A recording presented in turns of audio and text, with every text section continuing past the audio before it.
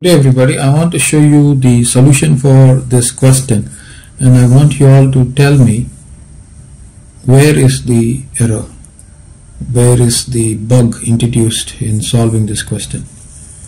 Okay, so let me just consider 1 raised to the power of x is equal to 3. I'm going to take ln both sides. So if I were to take ln both sides, I get ln 1 raised to the power of x is equal to ln 3.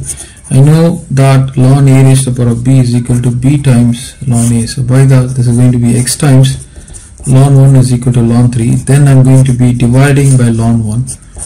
So ln 1, ln 1. Now clearly ln 1 gets cancelled, giving me x is equal to ln 3 divided by ln 1. But ln 1 is equal to 0. So this means x is undefined.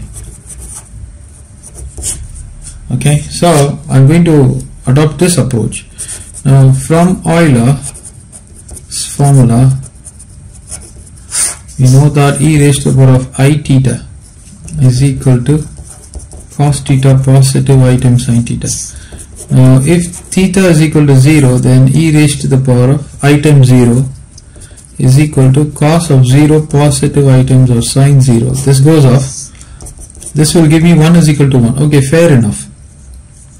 Now left hand side in this case will be equal to right hand side for all values of theta of the form 2 times pi times k, where k takes the value from 0, 1 to etc. Now if you were to substitute k is equal to 1, you will still get left hand side is equal to right hand side. So this would mean rewrite the following equation 1, or I would say equation 2. So for all values of k starting from 0, 1, 2, etc., e raised to the power of I times 2 times pi times k will give me 1. Fair enough, right?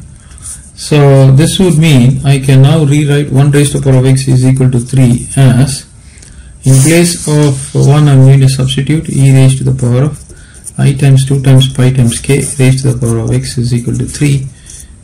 Since a raised to the power of m raised to the power of n can be rewritten as a raised to the power of m times n. So this is going to be e raised to the power of I times 2 times pi times k times x is equal to 3. Now we take ln both sides. So if I were to take ln both sides, this will give me ln e raised to the power of I times 2 times pi times k times x is equal to ln 3.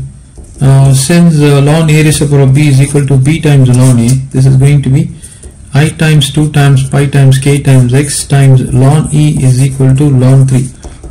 Now ln e is equal to 1, so this would mean I times 2 times pi times k times x is equal to ln 3. I need x, so therefore x is equal to ln 3 divided by I times 2 times pi times k.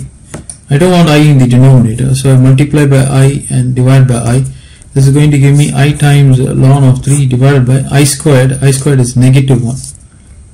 Negative 1 times 2 times pi times k, which is equal to negative I times ln 3 divided by 2 times pi times k. This is the value of x.